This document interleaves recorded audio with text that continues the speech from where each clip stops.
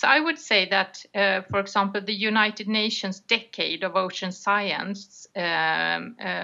which started this year and will go on until 2030, it's a great opportunity to ocean to land, to make the development in the ocean more visible and to improve marine literacy among many stakeholders. We should gather our resources to increase our knowledge and engage a wide variety of stakeholders and organizations in that work. It is also now more than ever important to educate our children and youth of the values of the ocean and how much we all depend on a healthy ocean and all the services that the ocean provides.